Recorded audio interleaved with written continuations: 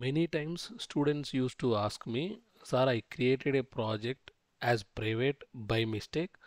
Now I want to change this to public so that I can give access to other people whom they want to access this project. How can you change this private project to public? You can change this visibility. So this is called visibility. So to see the visibility, go to project settings. Here you can see the visibility was set as private. So while creating, you might have created private by mistake, or your organization might not allowing you to create public projects. But to enable this private project or to make this private project to public, first you need to enable an option in your organization settings. So this option I already shown you in my first video in Azure DevOps tips and tricks. So go to organization settings under security policies. Here you can enable allow public projects. So if this option was not enabled, you cannot convert your private project to public.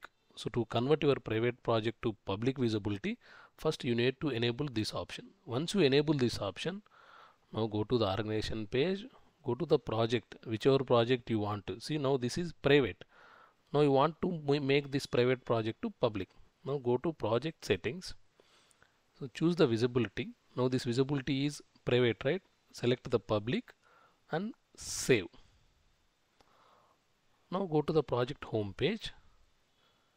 Here you can see this private visibility has become public, and it is clearly showing that anyone on the internet can view, which means you can give this project URL to some other people. They can see these options, whatever boards, repos or pipelines that you have in your project. So this will help you to give access or to show your project work to other people which are not part of your organization.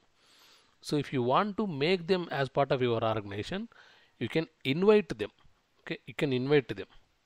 So if you have created any private project, you can invite them.